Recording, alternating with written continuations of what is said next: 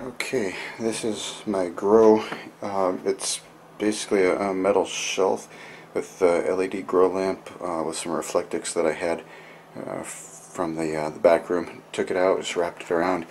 And inside we've got the plants, and in the center tub, 5 different types of lettuce planted on about the 29th of October, which is about 5 days ago. 2 of them were planted like a day or 2 later, so they're doing pretty good. I'll zoom in here real quick.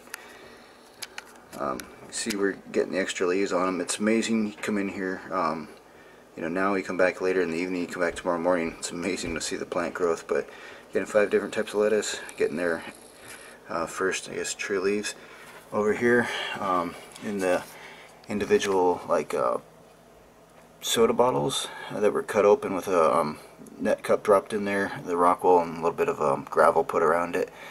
We've got Swiss chard in the back and kale in the front. I should have probably let them seed or sprout a little longer in the tray to get the root to come out the bottom, because it's not there yet. But I figure since we got leaves and everything, we might as well just let them continue to seed over here and maybe get a benefit from the light or something. So we'll see how that works. And over here we've got our cat grass, a mixture of like rye, barley, those types of things in the back. The growth on those things is phenomenal. The ones in the back have literally doubled their size like every day.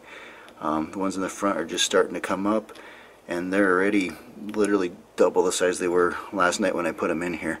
So it's amazing. The empty one in the front's got a really super small catnip plant growing up out of the middle. It's probably impossible to see, but that's what we got going on right now.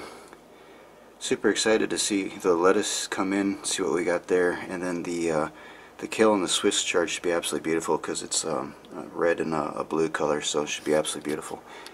Anyway, we're out for today.